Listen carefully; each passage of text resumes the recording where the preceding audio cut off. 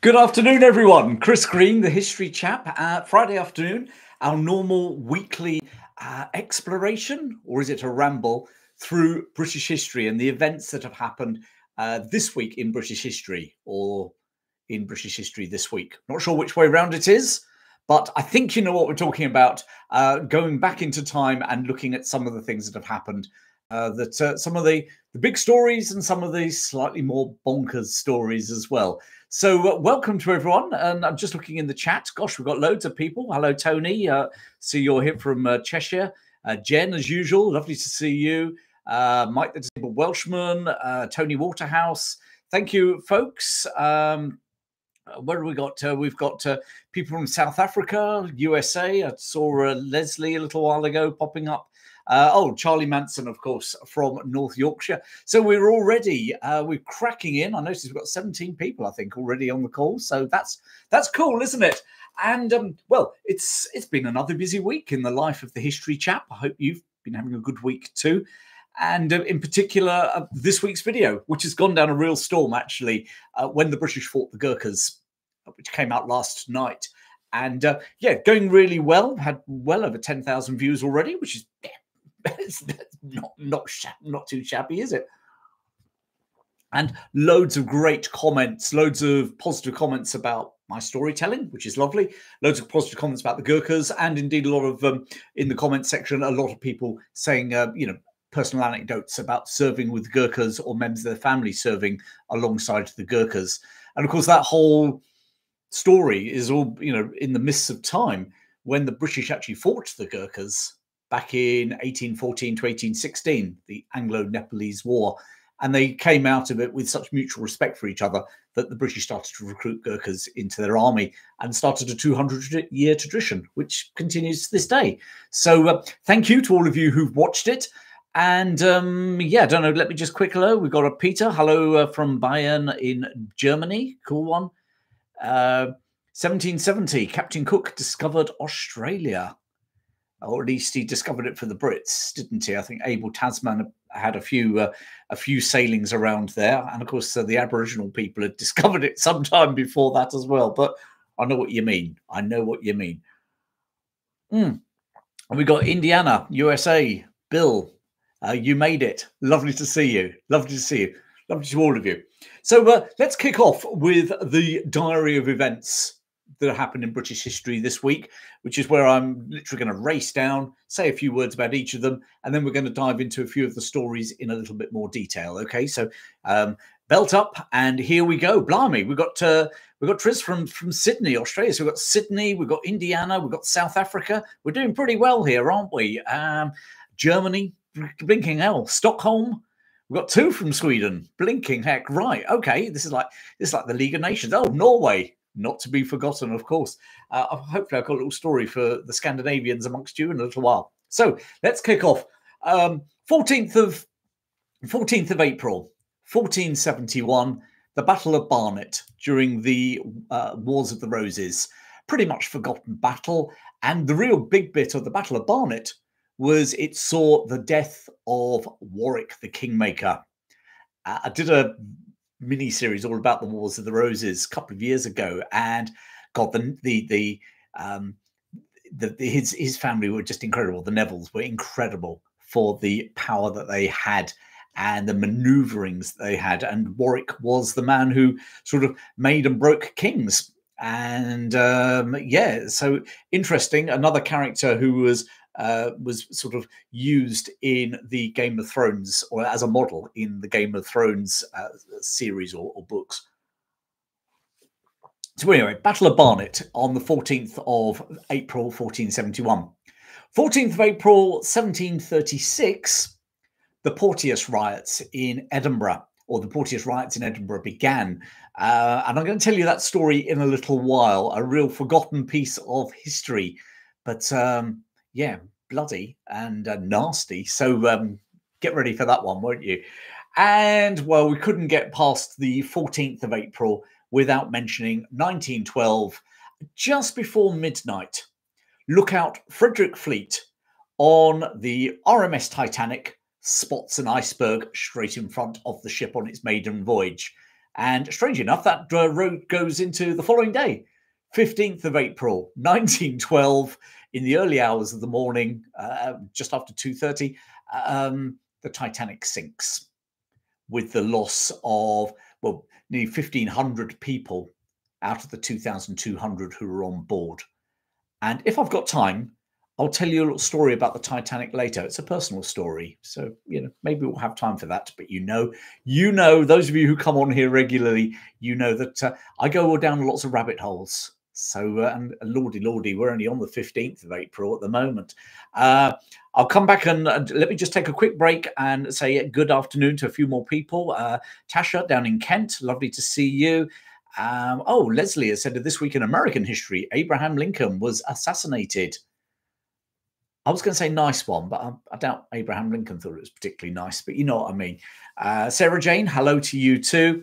QA Library, thank you very much indeed. I hope your email is working. You sent lots of photos. You have. Stay tuned. I've got something about Portsmouth later for you, or potentially for you. So thank you for all the photos you've sent from Portsmouth, with lots and lots of photos QA Library has sent to me regarding Mark, otherwise known as, regarding D-Day.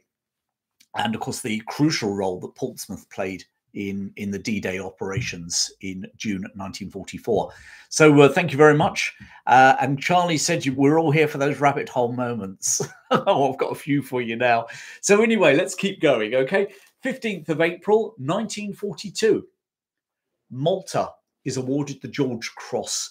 George Cross was inaugurated in the Second World War by King George VI, Queen Elizabeth II's father, current Charles III's grandfather, and it was for civilian acts of bravery. Of course, you have the Victoria Cross, which is purely for military people. So what did you do for civilians who did something over and above?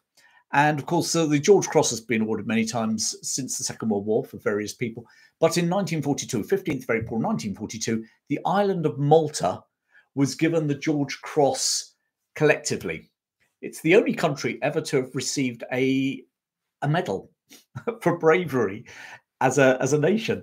And of course, this was during the Second World War, where Malta held out in effectively a siege of Malta during the Second World War. British Island, part of the British Empire at the time, and was besieged by the Italians and then the Germans, mainly aerial bombardments, but of course some naval operations as well. And the British were trying to keep it supplied with naval convoys, which were also attacked. But the people of Malta were being heavily bombed, and they got the George Cross. George Cross is still on the flag of Malta. If you see a Maltese flag, the red and white, and there is a George Cross in it. So, it's history continues to this day, doesn't it? And sometimes we always wonder why these things happen. If you ever wonder why on earth Malta has a cross or a medal on its flag, that's it, Malta, GC. So 16th of April, 17. Oh, hang on. Sorry. Let's just have a quick look. There's some footage of that award to Malta, the King's visits. Oh, it could very well be, Bill. Don't know. And if we're going to be anywhere, they'll be on YouTube, won't they? So have a look out for that one as well. Robin, thank you very much indeed for your generosity. That's very kind of you, with a super like or a super at the bottom. So thank you for those of you who throw a bit of money in the hat. It's like busking this, isn't it? But historian busking. Interesting. Right. 16th of April, 1705. Isaac Newton becomes the first scientist ever to be knighted. So there you go. This is a bit of a wacky. This is an awards week, isn't it? Malta get the George Cross. Isaac Newton becomes the first scientist ever to be knighted. Sir Isaac Newton, as he's known now. Not quite so cheery. 40 years later, 16th of April, 1746, the Battle of Culloden in Scotland, near Inverness, the last pitched battle fought on English soil, and I'm going to talk about that as our first story in a little moment, okay? Same date, 16th of April, 1797, the Spithead Mutiny. A mutiny in the Royal Navy during the time of the French Revolutionary Wars. And I guess we're not going to go into it in any detail, but there's some great stories around this whole period. We tend to think of sort of Britain versus France. And you don't realise actually how paranoid the ruling classes in Britain were with potential mob rule and revolution. And Spithead was seen as part of that. The Spithead mutiny put mutinies in navies do have a tendency to get out of hand, don't they? Witness the mutiny of the sailors in Kronstadt for the Russian Revolution, and then the Russian Civil War beyond that. The mutiny of the German Imperial Navy at the end of the First World War really was the nail in the coffin for the Kaiser. And so, naval mutinies tend to give the ruling classes the EGBGs, and certainly they did with the Spithead mutiny. And I'm going to do a story about that at a later stage here on YouTube, okay, as a proper YouTube video. Uncle Heavy, what is a pitched battle? Well, put it this way, I've got a couple of things I will mention in Culloden, so keep that one in mind, okay, in a moment. But by all means, folks, join in the chat. Uncle Heavy said, what classifies as a pitched battle? I seem to remember we had a little debate last week about what the hell, where's the line between a skirmish and a battle? I mean, there isn't, I don't think there is technically one. But by all means, join in, tell Uncle Heavy what you think. What's your opinion? This is, if we were all sitting in a pub or around a campfire or something, at a barbecue, that's what we'd all be doing now, isn't it? Chucking our two penneth in. Some very learned, others just gut feel or what we've heard or seen in films. That's all good, isn't it? So, last one for the 16th. 16th of April, 1889. Charles Spencer Chaplin is born, otherwise known to the world as Charlie Chaplin, or later Sir Charles Chaplin. Charlie Chaplin was born in South London on the 16th of April, 1889. An incredibly hard childhood. Poverty, I mean, there's lots of rags to riches stories of people born into poverty. We're talking poverty that included a boy before the age of 10 being in the workhouse on more than one occasion. A boy before the age of 10 being sent to paupers' schools. And a boy by the age of 10, his mother was committed to what was called at the time a lunatic asylum, mental asylum, with a mental breakdown, possibly also suffering from syphilis, I've read, and malnutrition. And their father, who had walked out on the family, was a heavy alcoholic. When Charlie Chaplin became famous, of course, he continued to have reasonably left-wing political views, which, of course, were ultimately led to his downfall in America during the McCarthy period. But with that sort of upbringing, you can understand why he might have had some of the political views he had. But there you go. Charlie Chaplin, born on the 16th of April this week in 1889. Let me just check over at the comments, because this is supposed to be a two-way process, and I do love the sound of my own voice. So let's just have a look out. Leslie's talking about one of the aces, flying aces during the Siege of Malta, Battle of Malta. QA Library, was that why the Royal Marines were invented? Not quite sure what that's in answer to, so apologies. Sorry, I'm a lot of chat here about Malta, which is really cool. It sounds like that's might be one to do. Charlie Manson. Charlie Chaplin was from Traveller Gypsy stock, you believe? Yeah, I can't remember quite where it is. It wasn't direct. Well, it wasn't direct. One of his grandparents, sorry, was Romany. And I think it was on the Chaplin's side, but I stand to be corrected on that.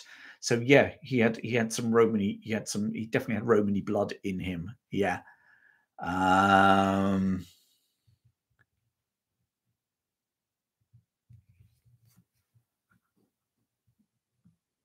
And we've got some more discussion about what is a pitched battle, or indeed, folks, what's the difference between a skirmish and a pitched battle? Anyway, let's crack on with what happened in British history this week, shall we? Let me finish off the diary, then we're going to go into the Battle of Culloden. How about that? So, we had Charlie Chaplin on the 16th, keeping it slightly arts. I don't do arts very often, do I? It's all battles and things. But let's keep on the arts. The 17th of April, 1397.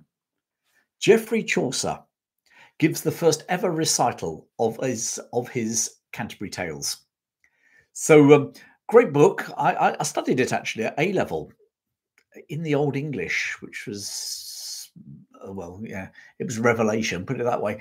But a great story and some again, it's a commentary on England at the time in that period of the Middle Ages. Actually, just some of the characters, obviously a completely fictitious thing with some allegorical things in there. But he is and some of the this rum bunch of travellers or pilgrims setting out from London and going to Canterbury to the tomb of Thomas Becket or Saint Thomas Becket.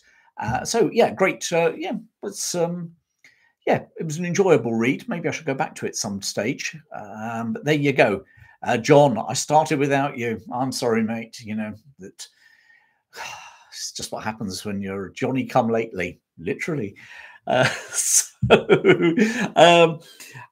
but anyway, and I've got something else about Archbishop of Canterbury's or Canterbury martyrs in a moment for you. So, da-da-da-dum, da-da-da-dum, da-da-da-dum, da-da-da-dum. Summertime Blues. Shall we have that? What else have we got? Come on, everybody. Something else. I'm not talking about the Sex Pistols version, but on the 17th of April, 1960, Eddie Cochran, rock legend, rock singer, is killed dies following a car accident. Dies in Bath following a car accident in Chippenham. I'm going to tell you a little bit more about that incident in a little while. But rock legend, American rock legend, Eddie Cochran dies in Britain in a car crash. So yeah, so we'll come on to that in a little while. Speaking of Americans, 18th of April, 1968. 18th of April, 1968, Robert P. McCulloch buys London Bridge. I mean, that sounds like one of those sort of scams, doesn't it? April Fools, like, you know, spot the sucker American tourist and sell him like St. Paul's Cathedral or Buckingham Palace. But genuinely, this actually happened. 1968, Robert P. McCulloch buys a London Bridge. And I'll see if I can come back to that one in a little while. But it's he took it down stone for stone. He paid something in the region of $2.5 million at the time. And he took it over to America. So a genuine purchase of London Bridge, as I say, not a scam selling someone Tower Bridge and some of the others that have taken place in the past. Okay, and I will come back to that one in a while. Said I would talk about Archbishops of Canterbury, and on the 19th of April, 1012, we're back in Anglo-Saxon England, one of my favourite periods. 1012, the Archbishop of Canterbury, Aelfled, is killed by the Vikings. As the church would put it, he was martyred by the Vikings. Viking army, this is in the period of Ethelred the Unready, or Ethelred Unread. This was around the time of Sweyn Forkbeard and his son, Canute. And the Viking army had landed at Greenwich, actually, on the River Thames, or the south bank of the River Thames, had marched inland to Canterbury, which even then was an important Christian centre. And Canterbury had been established by, was already a cathedral, and they stormed Canterbury. It was someone betrayed the defenders, opened a gate, the Vikings got in, stormed Canterbury, stole lots of goodies, as was their way, and abducted the Archbishop of Canterbury. Took him to Greenwich, and then demanded a further ransom from the king, Ethelred the Unread. Basically, you know, if you want your Archbishop of Canterbury back, we're talking significant noble here, okay? The archbishops and bishops at this time held enormous political and land power in England. But basically, if you want your archbishop back, you need to pay a ransom. He basically said, don't pay the ransom. He sent a message to the king saying, don't pay the ransom. So there's a bit of a standoff. By all accounts, if you read between the lines, I think the Archbishop of Canterbury was a bit of a pain in the backside as a hostage. And eventually he got to the point where either he wound the Vikings up, or the Vikings were so wound up because they hadn't had a ransom yet, that at a banquet in Greenwich, they basically, they stoned him to death, but they didn't actually stone him to death. They used ox bones from their feast and were pelting him with these big ox bones. And we're not talking like chicken bones. We're talking like bones out of a cow here. And they were pelting him with this. In the end, the poor old archbishop was not, yeah, he was pretty much on his way out. And a Viking went over with an axe and put him out of his misery. And yeah, so there you go. That's an Archbishop of Canterbury. Obviously, the church said that he'd died for his faith, and maybe he had. He certainly died because he was saying, "Don't negotiate with the hostage taker." And but equally, I've heard other historians who said he was actually a pain in the backside. So he was the sort of hostage that you were hoping you could pelt with ox bones at some stage. So there you go. Boned to death. Not saying any more, John.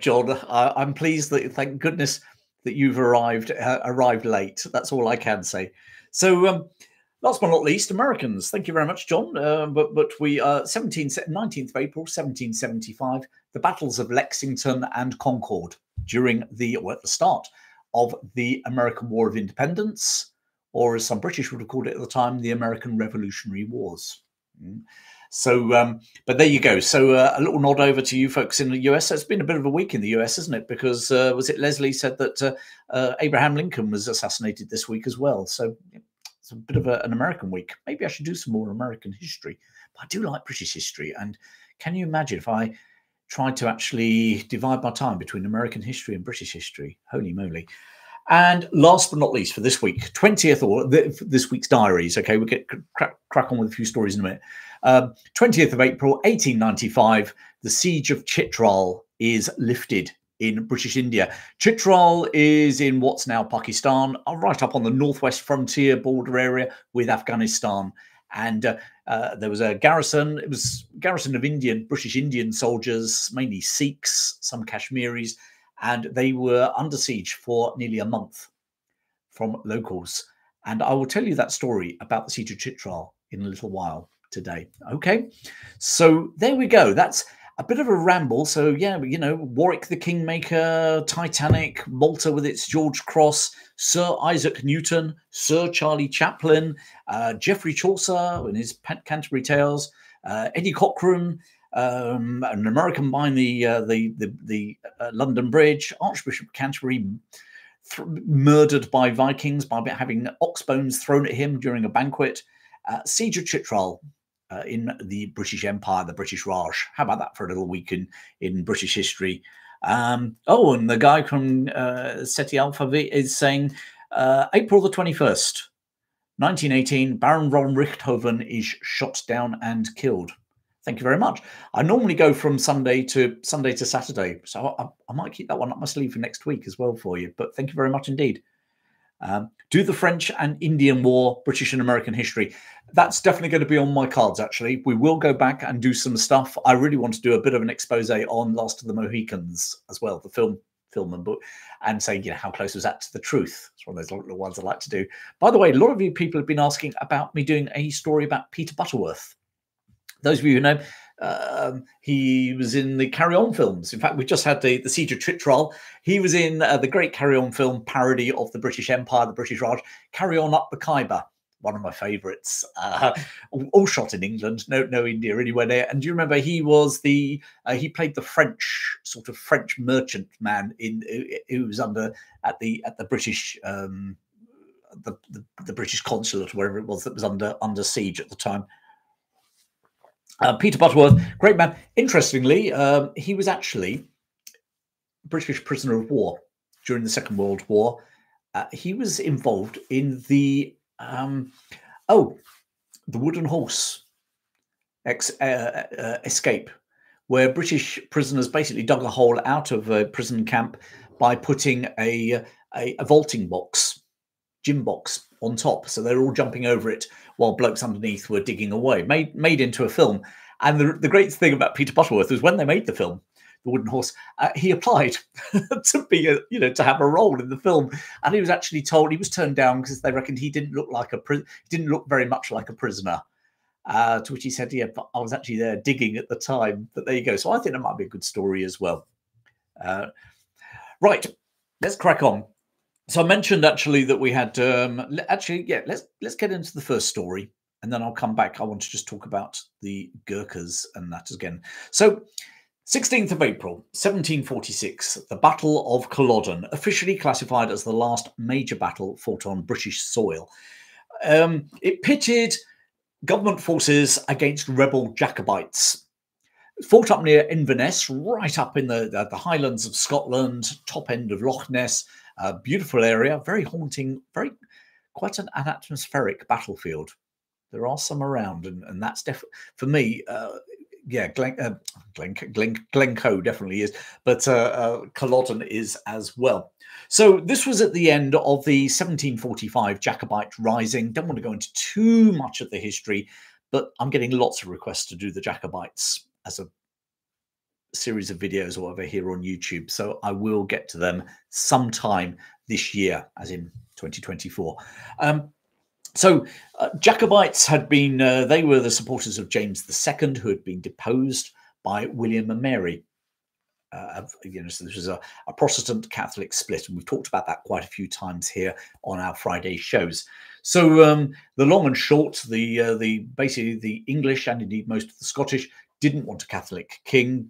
So when William and Mary and then Mary's sister, Queen Anne, died, they looked around and they found the House of Hanover over in Germany, and they invited the George, Duke of Hanover, to come over and become king rather than one of the Jacobite Catholic Stuarts. And he came over, he was George I, and now we got down to George II, his son.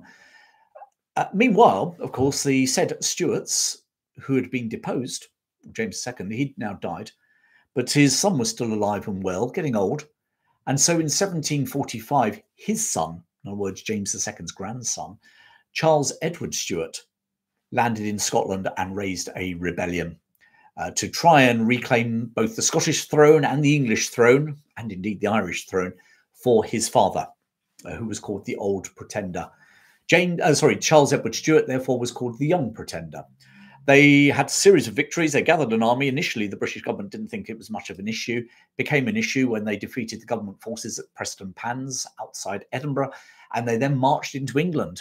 And then suddenly, like the government down in London were like, "Oh shit, we got a serious problem here, haven't we?" And indeed, they marched down, they captured Carlisle Castle, moved down to Manchester, captured Manchester, moved on to Derby in the English Midlands.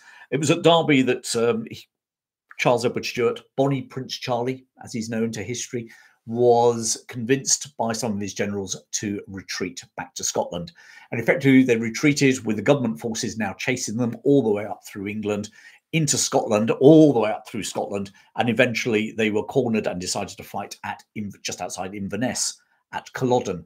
And we had a Jacobite army of about somewhere between 5,000 and 6,000, commanded by Bonnie Prince Charlie, and a government army commanded by the Duke of Cumberland, slightly bigger, about 7,000. It's one of those weird battles in history, because the way it's told out is that it was brave Highlanders, and they were brave, but brave Highlanders versus nasty English redcoats. It doesn't help, sorry, I'll come on to the commanders in a minute. Actually, it was a lot more mixed up than that.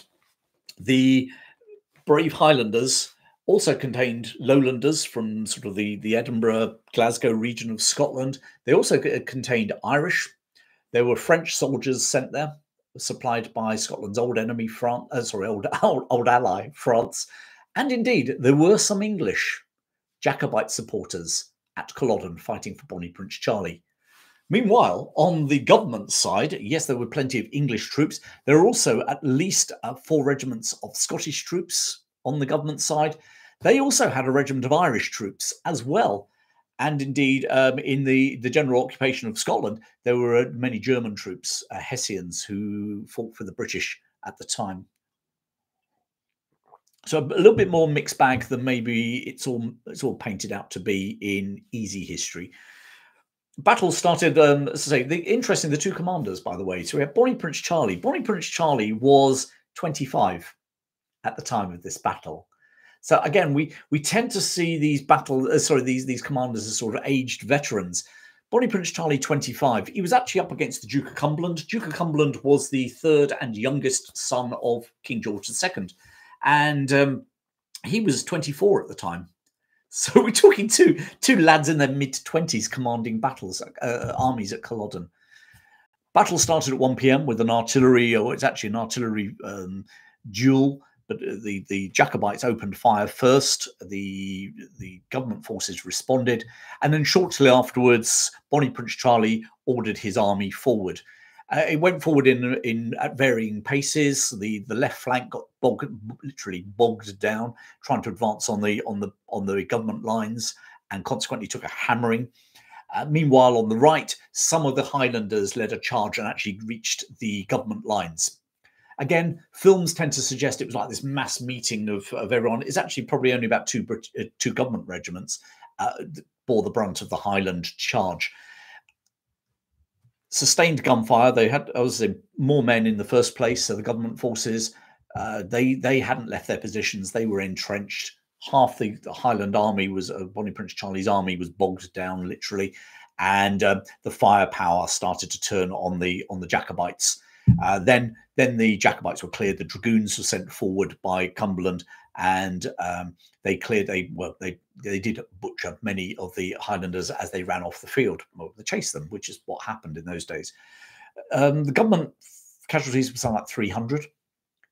Jacobite casualties, that's killed and injured, wounded, was somewhere in the region of 1,500 to 2,000 out of their army of 5,000 to 6,000 that was at Culloden. So a devastating defeat for the Jacobites, bloody defeat in Scotland. Cumberland then got the nickname of the Butcher because for the next few months he hunted down Jacobites and anyone who he thought were Jacobites. It was a pretty hard policy through the Scottish Highlands. Bonnie Prince Charlie, in the meantime, fled to the Western Isles, to the Hebrides, and spent the next 5 months actually being hunted through the Hebrides by government supporters, eventually boarding a ship to France in September 1746, and he was never to return to Scotland. Cumberland would die in 1765, later on, just after his great-nephew. George, sorry, that was a wrong pause there. Just after his great-nephew, George III, had come to the throne. Bonnie Prince Charlie lived on till 1788, dying in exile. So there you go. How's that for folk? Let me just have a look over here. We've got all sorts of stuff. Let me just chill back up here. We had some. I knew if I mentioned Carry On Up the Khyber, it would get comments. It was shot in Wales. Thank you very much indeed, QA Library. I knew it was shot somewhere in Britain, and it would make sense to be Wales, things with sort of valleys and mountain things. So thank you very much for that. I need to do one about King Arthur and the Wooden Rabbit. Okay. Uncle Heavy likes Carry On Up the Khyber. Right, I'm not going to go down the Carry On Up the Khyber bit. Okay, maybe I should do a film video about that. Right, let's get back to proper British history. Danny, you're in Australia, only tuning in now. Danny, welcome. You haven't missed too much. We've got a fair few stories to still to tell you. And Jacobite history is really interesting, says Easy Gamer. Thank you very much. I'll come back to a few of you guys in a moment. And Invisible Ray, the Jacobites are traitors. Yeah, well, it's interesting because that is certainly one way you can look at them. They tend to be portrayed in history, they tend to be portrayed, not least in cinema and novels, as freedom fighters. But like everything in life, you know, one person's freedom fighter is someone else's traitor or terrorist, and vice versa. And Invisible Ray, I think you make a good point. We could debate that one a little bit more in the future. And Charlie Manson has put the classic lines to the Skyboat song, Speed Bonnie lad, born to be king over the sea to sky. Yeah, that's written all about Bonnie Prince Charlie desperately being in the Hebrides and the Western Isles, trying to outwit the Duke of Cumberland and his supporters. So there you go. Right, where are we at? Just want to touch base very quickly on the Gurkha video from yesterday. Only to say, I hope you've enjoyed it. If you haven't seen it yet, please have a look. when the British fought the Gurkhas back in 1814, 1816. What's really cool, as a segue, is I'm a member of the Victorian Military Society. Surprise, hey? Great. They produce these quarterly. Really good magazines, actually. This only arrived yesterday. Really cool. Actually, really interesting when they sent it. 2 stamps on there. Oops, I'll bring it the other way. Woo! We've got King Charles III and Queen Elizabeth II stamps on the envelope. That's pretty cool, isn't it? I was gonna tear that off for my local Rotary Club who collects stamps for charity, but I might keep them actually. Anyway, great magazine. And the interesting reason I was going to say about the Gurkhas is their AGM, which is in June. Yes, June. Beg your pardon. No, it's not. It's thinking May. I'm going mad. 18th of May is actually being held in the Gurkha Museum at Winchester. So I'll be going down to that. So if any of you are members and you're going, look out for me, say hello. And then if you're interested, Victorian military and British military, this is in Victorian times, great little society to join. It doesn't cost a lot. If you're in the UK, I'm looking here, costs £30 to join for a year. Okay, and as I say, you get overseas folk 40 quid or 43 if you're down in Australia and New Zealand. And you get this magazine, which is really cool. A bit niche. So they spend quite a lot of time looking at the loss of HMS Vanguard, which is a good one. They've got a whole bit on the Clash of Empires exhibition last year. They have a whole bit on the diehards, who are this I'm getting the wrong way. The diehards, which is the reenactment group. But they've had a whole lot of stuff. John Grootboom, a forgotten hero in the takeover, Cecil Rhodes' takeover of what's now Zimbabwe. And as I say, they've got a couple of events coming up. They've got their AGM at the Gurkha Museum. And then actually, interestingly, in September, they've got Army, Empire and Cinema, which is being held at the National Army Museum. And they're going to be doing a whole lot of stuff, strange enough. Ian Knight is going to be there talking about Zulu history in cinema, of course. We've got Valley of Death, putting the Crimean War on film. We've got Mr. Kipling's Celluloid. We've got Four Feathers. So we've got a fair bit there. So anyway, if you're interested, have a look. I'm not on any commission or anything. I just thought I'd shout it out for you. But and of course, just speaking of Gurkhas, if you enjoyed it last night and you want to know more about General Gillespie and his incredible life, those of you who watched the film, watched the video last night, General Gillespie, the bloke who was killed in action during the Gurkha Wars, what a life. Fights a duel, kills someone in a duel, gets acquitted, mainly because most of the jury were army officers. And he was a young army officer at the time, but he'd been on the run in Ireland. Ends up in the Caribbean. He ends up shipwrecked, yellow fever. Then he's told to go and accept the surrender or negotiate a surrender from the French garrison at Haiti, which is in the news at the minute, isn't it, with all its gangs. Was a French colony, was a part of the French Empire, and during the French Revolutionary Wars, he was swimming ashore with a white flag, and it was fired on while swimming with a white flag from the French. Later on, he ends up single-handedly taking on 8 intruders in his property, in his house in what's now the Dominican Republic, Santo Domingo, in the Dominican Republic, and kills 6 of them with his sword. I mean, this is like a boy's own character, isn't it? Ends up in India, ends up leading the British occupation of Batavia, which is in Java, which was part of the Dutch Empire at the time, and then has a massive fallout with Stamford Raffles, the man who founded Singapore, and then ends up fighting in the Gurkha Wars, where he gets killed. Now, if you'd like to know a bit more about his story, then by all means join up. That's going to be I'm going to do that specially for my members. So those of you who haven't watched it yet, who are members, that's coming up. You'll be getting a post in the community post just saying when it's coming. I'm going to do it live, but I'll record it. So those of you who can't join me live can see it as well. So, and this is probably a good moment just to say thank you to my members. Easy Gamer, I know you're here. QA Library, I think Leslie, Charlie Manson. Not sure who else is on here today, but hello to all of you, and thank you to all of you for being members of my history membership channel here on YouTube. Plenty more live talks coming your way, And what I'm going to do with some of those is we'll go a little bit more niche. So rather, because a lot of you suggest great topics, but you know, there is a bit about you have to play the YouTube algorithm a little bit, and some things are a little bit too niche. So, you know, Battle of Culloden, probably a really popular one. But maybe if we're talking about, I don't know, the Duke of Cumberland's military career, that's the sort of thing that I'm going to start doing in my membership channel. Okay, so there you go. And thank you, folks.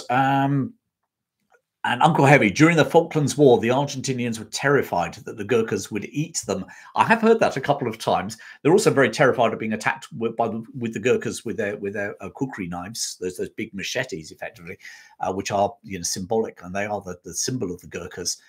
So yeah, they certainly psychologically quite useful to have Gurkhas going up against your enemy. Balaclava would be a good one. Funny enough, I've done Balaclava in the past, both the Balaclava and also the Charge of the Light Brigade. But they're about 2 years old now. And you know, the History Chap journey is turbocharged in the last 2 years. But there you go. Can I do a book of the dead? People who died today. Do you know, that's not a bad idea. That's actually a really good idea, Invisible Ray. Need a bit of work. Obviously, I can do it from some of the stuff I've already got. I do have a list of what happened in British history on different dates that I've compiled, not a book that I've got, just literally a spreadsheet. So there you go. So let's move on. So we just talked about the Battle of Culloden in 1746 in Scotland. I want to stay in Scotland for the next story. 14th of April, 1736, 10 years beforehand. The Porteous riots start in Edinburgh. Unless you are a real Scottish history fan, you probably haven't got a clue what I'm talking about. So let me enlighten you a little bit. Captain John Porteous was obviously a captain in the City Guard of Edinburgh. Okay. And he was about 40 years old. Well, he was 40 years old. Sorry, wasn't about. He was 40 years old. And on the 14th of April, 1736, he was responsible for sort of keeping order at the execution of two well-known smugglers in the city. One of these ones where, you know, very often criminals become heroes, don't they? You know, look at the great train robbers and people like that. Ned Kelly, you know, all these people become heroes. And we saw that very often down in London when at things like Tyburn and Newgate, where people were being hung. The authorities, once more, were worried that the crowd might actually go with the criminals. Same situation happened on the 14th of September, 1736 in Edinburgh. Actually, 3 smugglers have been sentenced to death. One had actually been sent into exile instead. We know what exile meant at that time, principally off to the New World colonies. 2 were to be executed by hanging on the 14th of April, 1736 in Edinburgh. Porteous was there with the city guard to ensure that the hangings took place and also to prevent any disorder. Strange enough, when one of the men was being hanged, maybe he was dead, maybe he wasn't, a sailor tried to cut him down. Porteous took out his pistol and fired a shot at the sailor to stop him doing that. Managed to miss the sailor completely and managed to hit a member of the public who was standing there watching the execution. All merry hell now broke loose from an angry public who were watching the execution. They'd been quite pro the smugglers, and now one of their own members had been shot by this government officer. Things started to get thrown. He then told his men he then told his city guard who were with him to fire on the citizens, and 5 people were shot dead as they were being pelted with whatever and were fearing for their lives. They managed to then withdraw up the Royal Mile in Edinburgh to a stronghold, not in the castle, outside the castle on the Royal Mile. And the Lord Provost basically told them to issue gunpowder to all the city guards and to call the city guards out to restore order. This was all happening on the 14th of April, 1736. Captain Porteous now took out the city guard and fired over the heads of a crowd that were gathering. Angry crowd because the man had been shot. He fired over their heads. The only problem is, if you've ever been to that part of Edinburgh, you'll know there are a lot of tenement buildings around. And people were leaning out of the tenements to sort of see what was going on. If they'd had mobile phones at the time, they probably would have been filming it, just like we have today. And unfortunately, by firing over their heads, he managed to miss the mob, but managed to hit people up in the tenements who were leaning out of their windows. Injured, no one killed. Now the crowd really started to get incited. This was basically a psychopath in charge of the city guard, or at least that's how they saw them. Okay, things started to get really ugly. And at this stage, Captain Porteous told his men to level their muskets and fire directly into the crowd. And another 6 people were killed. So by the end of the day, we had Captain Porteous had now had something like 11 people killed, more injured, pouring out of the tenement blocks, no doubt more injured actually in the crowd. Those of you who follow any of my Zulu war things, you'll know that the British were not renowned for being crack shots at this time, and sure as hell the city of Edinburgh Guard weren't. So there'd been plenty of injured.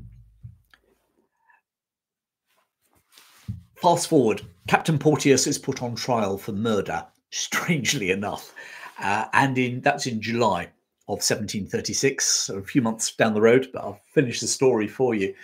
He's found guilty and is sentenced to be hanged in Edinburgh.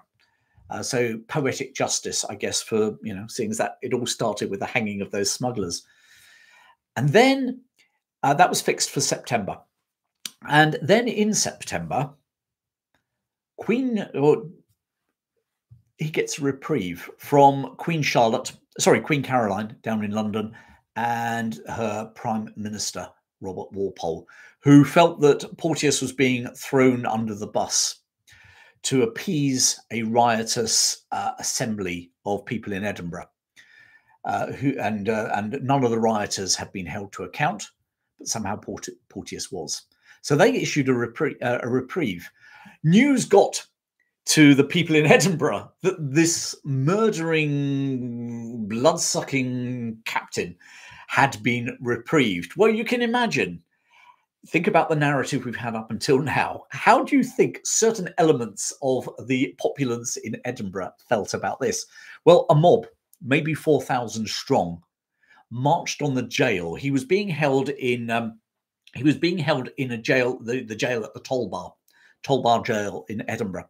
They marched on the Toll Bar. They disarmed, they disarmed the guards. In other words, the guards probably took one look at 4,000 people and thought, we know which side our bread's buttered on. And they got into the Toll Bar jail, and they seized Porteous. They brought him outside. They took him down to the exact spot where the smugglers had been hanged, and they hanged him. It was lynching. It wasn't hanging, it was a lynching. A bit of a farcical lynching. He actually got lynched 3 times before he died. He actually was fighting people off. He didn't go meekly at all. But eventually he was hanged and died. No one was ever charged with his murder. He was buried he was buried in Edinburgh. No one was charged for his murder. Probably as a little footnote to this story, the Toll Bar jail was eventually demolished in about just after the Napoleonic Wars, about 1817, something like that. It was demolished, and a mosaic was put on the spot. It was called the mosaic was entitled to remind people of the prison, and the mosaic was called the Heart of Midlothian, and that Heart of Midlothian title obviously inspired a football club in Edinburgh, Heart of Midlothian, whose badge is exactly the same as the badge, the mosaic on the floor at the Toll Bar prison. And of course, Heart of Midlothian is the title of a Sir Walter Scott novel, which draws on the events of the Porteous riots as part of its narrative. So there you go, the Porteous riots. I bet you didn't know too much about that unless you are a city guide, a city history guide in Edinburgh. So I don't know where we're all at here. Bloodbath, I'm not quite sure, Invisible Ray, whether you're talking about Porteous being let loose in Edinburgh or or the Gurkhas. Or 14th of April is the birthday of Richie Blackmore, guitarist of Deep Purple and Rainbow. Didn't know that. I think we still got a bit of a debate going on there with Jen looking at this with folk about the Gurkhas. James Jameson didn't know this story. No. And Jen Ingle hit the IKEA button, folks. I think you mean the like. Oh, you do. Yes, you do mean the like button. Please do. And don't forget, folks, when you're watching any of my videos, do hit the like button. And if you want to make a comment, however small it is, that's fine. YouTube like that, and let's be honest, it can't be as banal as some of the comments I get on YouTube. You should read them sometimes. There is people, I mean, they're smoking something, I think, along with the wokes and the racists and everyone else. I get them all. I told you last week, by the way, that the Windrush, I got several nasty comments about the Windrush and the people on the, or at least the immigrants on the Windrush. Nice to know that, to balance off the books, I was accused of being a racist yesterday with one of my Indian mutiny stories. So there you go. It must be doing something right if you're ticking off people on both wings of the politics. So there we go. Just a couple of things to update you before I go on to my next story. A Yank buying London Bridge, which is I've got to just share with you that this weekend. Speaking of touristy sites, I'm off to London, a great city to visit. Funny enough, I bought Sarah we bought her for a birthday present. We're doing a guided tour inside Buckingham Palace. So that's quite cool. She'd never done that. And I've done it, oh God, 30 odd years ago, 25 years ago.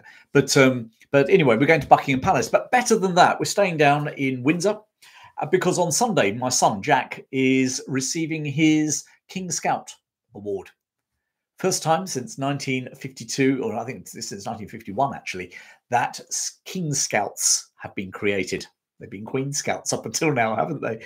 So really proud of him. Bit of a proud dad moment. They're parading in Windsor Castle, receiving their awards, and then they're having a service in St George's Chapel, Windsor Castle. So that's quite cool.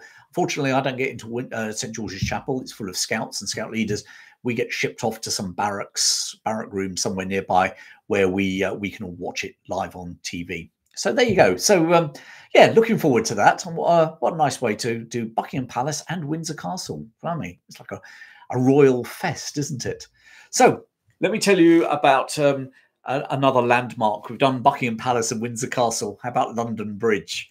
There's been a London Bridge or bridge over the Thames on the site of London Bridge now since Roman times. In the Middle Ages, it was finally made into a stone bridge. And of course, you've probably seen some of the paintings of London Bridge from this period, because it wasn't just a bridge.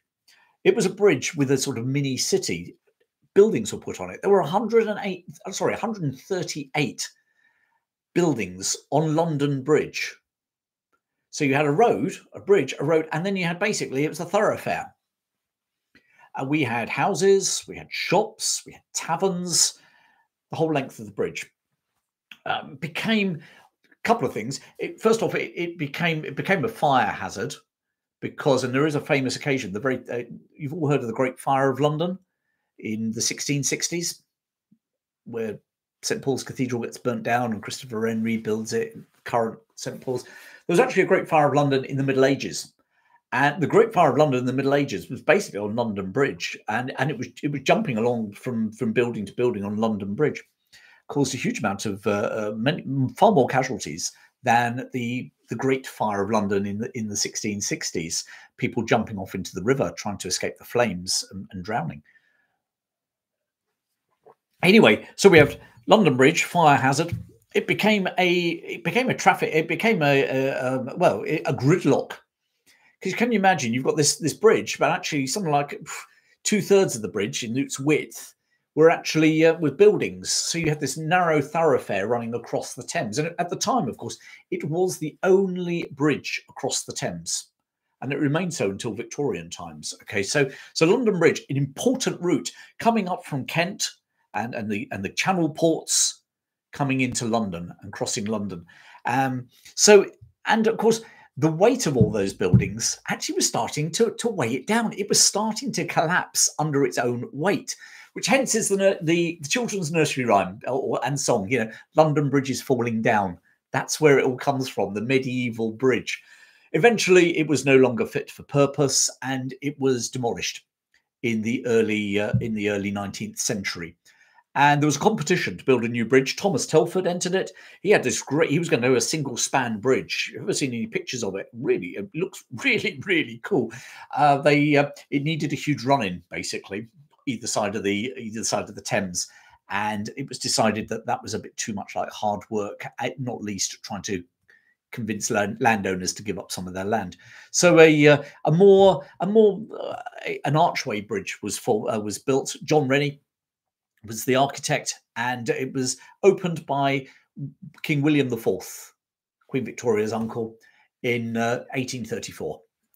And that survived, well, through Victorian times, the height of the, you know, that's the London Bridge that people see from all the black and white pictures when we talk about British Empire and stuff, and survived First World War and Second World War. By the end of the Second World War, traffic volumes were now increasing. Motorized traffic was increasing. And basically, once more, the bridge was not able to cope and it was going to collapse. They needed to build a new bridge. And what better way to build a new bridge than to flog off the old one? And consequently, in 1968, this week in 1968, the 18th of April, which is what, yesterday, 18th of April, 1968, American Robert P. McCulloch buys London Bridge. Bought it for $2.4 million, which is about $17 million today.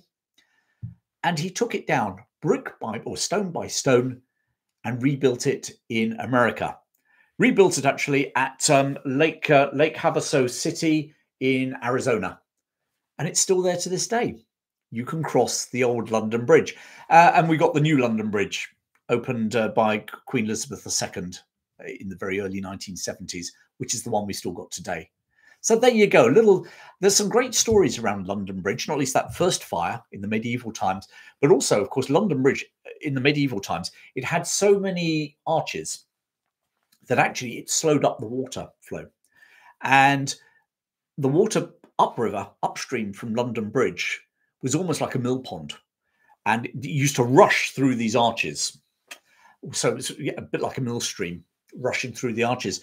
The Thames boatmen became skilled at taking their boats through there and actually doing adrenaline rides for people back in the 16th, 17th century. If you wanted a bit of a thrill, you went through the arches and you took your life in your hands doing it. But interestingly, the mill pond effectively created a slow water mill pond sort of feel, and that's partly why the Thames used to ice over.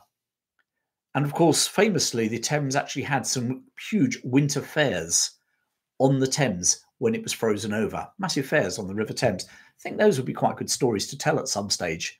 Not quite like the Gurkhas British fighting the Gurkhas, I appreciate, but quite fascinating little stories from British history. Because British history isn't all about battles. Honest. Nor is it all about kings and queens. And sure as hell, it's not all about the blinking Tudors either. So anyway, there we go. That's McCulloch. So let me tell you about another event. Speaking of battles, let me give you one more event for today. The 20th of April. Actually, I was going to do chit roll. No, I'm not, because we are nearly at an hour. So skaters on the Thames, absolutely. London Bridge was a weir. Yes, it was a weir, QA Library. Yeah, you're absolutely right. And the water was pouring through. The mini ice age. Yep. Yes, the Thames Frost Fairs. I think that's a vote. Someone said General Monk. Is that you want a story about General Monk? Okay. Just proper job. Just bear with us on this, because some of this, I was saying earlier about I might do some things like General Monk, and that might become more things that my members get. And that's not a push. I've just got to do. I can tell a lot of stories like this. Okay, talking to camera, and we can cover a lot of ground. I can cover a lot of stories from British history like this. The wider YouTube viewers like to see pretty pictures and well scripted stuff, not me saying, let me just go down this rabbit hole for you, okay? And that takes a lot of time. So if I'm going to start doing things like General Monk, I might be doing them more like this. And my thought is more like it. Members will probably appreciate it. Whereas Joe Public, if they came on and I was talking about General Monk, who, by the way, very interesting character, well worth doing a story about him, critical role in British history, British political and royal history. So, and an interesting bloke as well. So I might do some more stuff in the membership area. That's just a word of warning to you. But you guys are on here. You'll be getting the heads up when I do. Okay. So let's go to the 17th of April, 1960, because so far we've done a bit of, we've done Culloden, we've done Porteous riots, we've done McCulloch buying London Bridge and a fair bit of the history of London Bridge. Let's come in something slightly more pop culture. 1960, 17th of April, 1960, Eddie Cochran dies in England. He doesn't just die, he dies because he's been in a car crash in England. He had Eddie Cochran. I'm sure I'm getting the feeling with my viewer base that many of you will know Eddie Cochran and his songs. But for anyone who's thinking, I've heard the name but not sure, we'll go Summertime Blues. Boom, boom, boom, boom. Boom, boom, boom, boom. And you're going to be humming that. I bet you're going to be humming that around for the rest of the blinking day. Just planted it in there for you. But come on, everybody. Another one you might be singing, or indeed Something Else was another one of his ones. Something Else, also covered famously by the Sex Pistols. I actually have to be honest, not a fan of punk rock, but Sex Pistols' version of Something Else is actually quite good. But there you go. So he'd been on a tour from obviously American rock and roll star. He'd been on a tour in Britain since January of 1960, and on the 16th of April 1960, he had played at the Bristol Hippodrome. He was now heading off to the next towards London.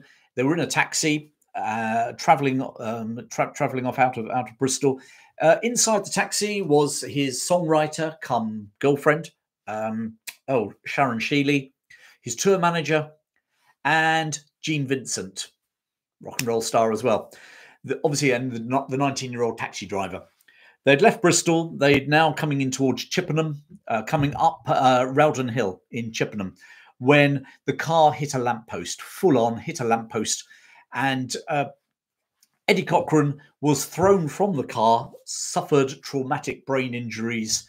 He was taken to Bath Hospital. He was taken initially to the hospital in Chippenham. They realised that we need to get him somewhere bigger and more experienced with this sort of thing. He went to Bath, and he died in hospital in Bath on the 17th of April, 1960, aged 21.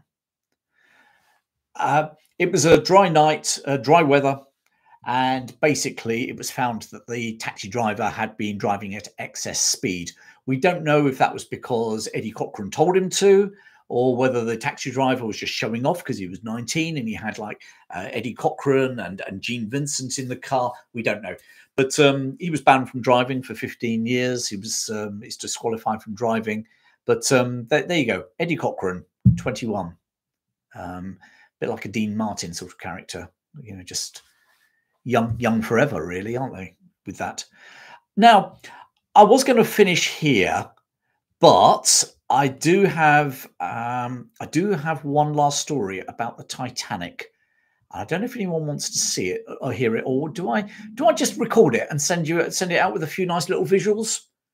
It's a great story about two people who survived the Titanic. Maybe I'll do a small one, a small video for you. Oh no, God no, everyone's off. Either way, I'm in. Okay, more. Anyone would think it's Friday afternoon. I bet the Australians are thinking, oh, God, no more, surely to God. And Charlie Manson saying, do a short.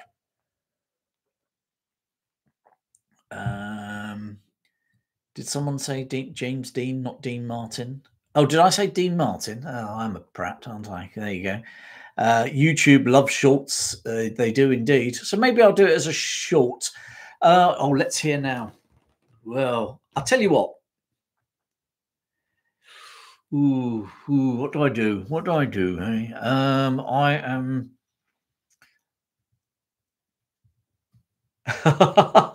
Before that, I've just seen a fantastic quote. You're not drunk if you can lie on the floor without holding on, from Dean Martin.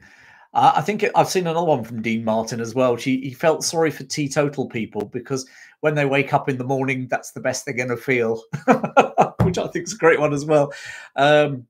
Do one now and create a short as well, Charlie Manson. You should be a politician. Yeah, have your cake and eat it. Go on then. I'll tell you a quick one now. We all know about the Titanic, and 1,500 people died on the Titanic out of the 2,200 crew and passengers on there. And by the way, there was something like over 40 nations represented on the Titanic. Only one nation managed to get all their people off the ship, 100% survival rate. Any idea which nation that might be? Obviously, it wasn't the British or the Irish, was it? But Australia. There you go. Australia, not the Chinese. No, Chinese had people on the Titanic, and quite a few of them are drowned. Syrians as well. But no, we've got it's Australia. But I'll let you into the statistical secret. Okay, there was one first-class passenger from Australia. They got into a lifeboat, but they are the only nation. When you put all the nations, how many were on there and how many died? They're the only ones who have a big fat 0 there. Anyway, that's not the story.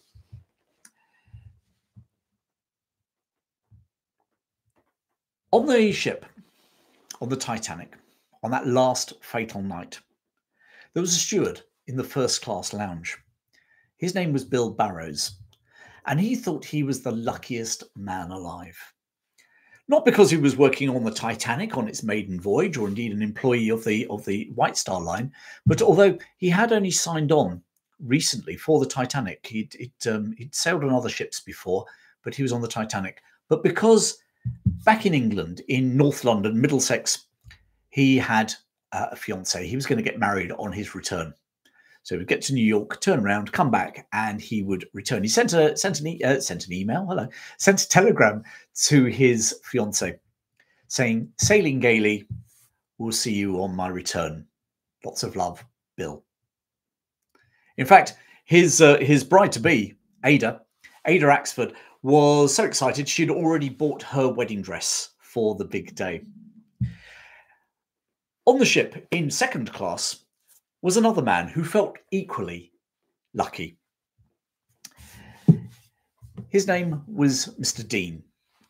Dean was travelling to America with his wife and his 2 small children, including his very small baby daughter, Milvina, and her brother, Bertram. Mr. Dean was really lucky and felt he was the luckiest man in the world. They were going to go to, oh lordy, where were they? I can't remember where they were going actually now, but they were heading over. They were going to join his brother, opening a tobacconist shop. He was really lucky because they'd been booked on another ship. And when the Titanic set sail, Britain was in a national coal strike. Coal supplies were actually in short demand. And the Titanic was obviously the big kudos ship in Southampton Harbour. It was going on its maiden voyage across the Atlantic. So basically, the White Star Line leaned on all their friends and the other shipping companies and said, "Give us a bit of coal, will you? Give us some coal."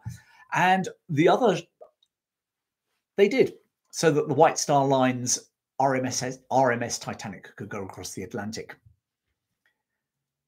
That meant some of the other ships didn't have enough coal to go across the Atlantic on their voyages, including the ship that was going to carry the Deans to their new life in the USA. But good news. RMS Titanic, or the White Star Line, should I say, got in touch with the Deans and said, "Look, we appreciate that, you've been a bit put out here, haven't you? We'll give you, as a goodwill gesture, we'll give you a complimentary ticket to come on the Titanic." And some of you think that you have a bad life sometimes. The Deans, therefore, were on the Titanic on its maiden voyage on this great ship, the biggest ship afloat at the time, and they were on their way to the new world and a new life there. And then, of course, just before 12 o'clock midnight on the 14th of April 1912, Frederick Fleet up in the crow's nest spots the iceberg, and the rest, as they say, is history.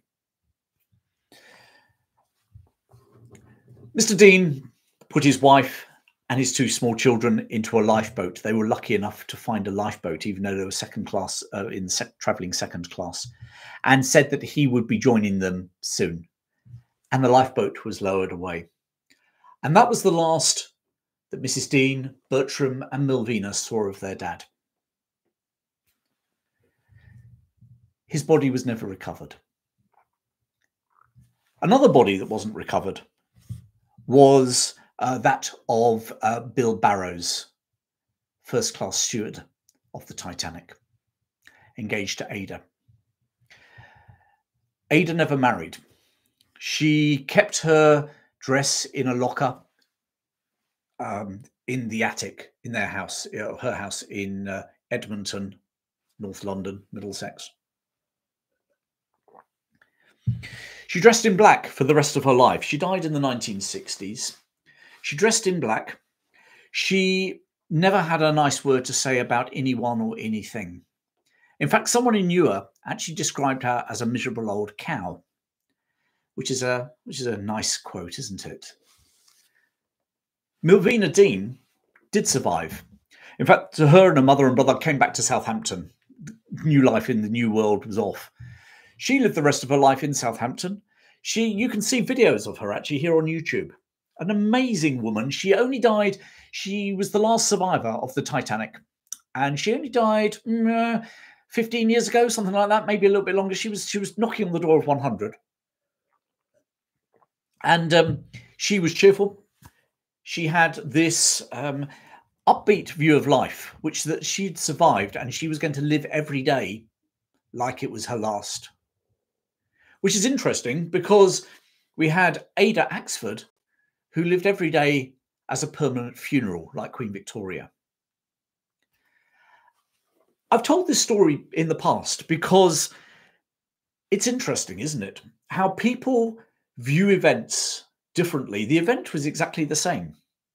The RMS Titanic went down. Milvina Dean lost her dad.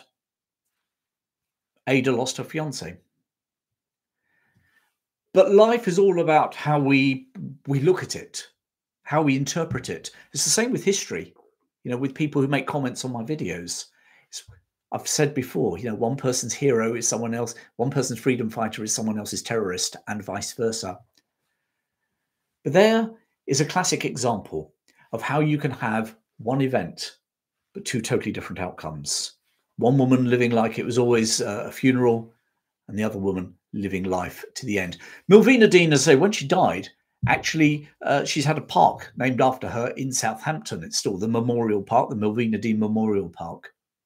The reason I tell that story is not just because I think it's an interesting difference in the way that people look at the events that happen to them and the way we all look at different events in our lives. But you probably wonder who the person who described Ada Axford as a miserable old cow was.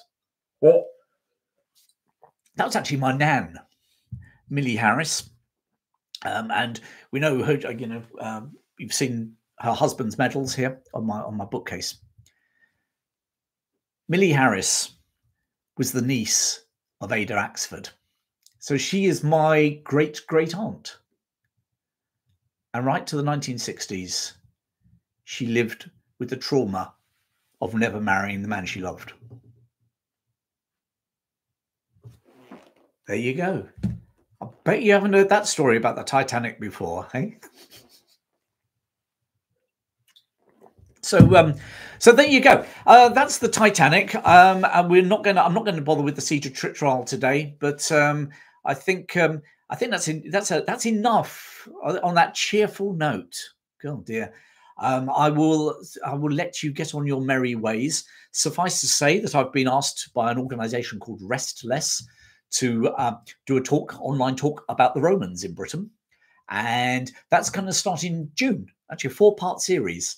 Restless are really great organisation, actually. Loads of adult learning, okay, online.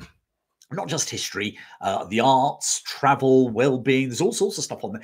I think premium members, they have about 100 videos they've got access to. So a great little learning platform. If you're interested in seeing those talks or getting access to those talks, I've pinned right at the top of the comments, you can see my website, thehistorychap.com.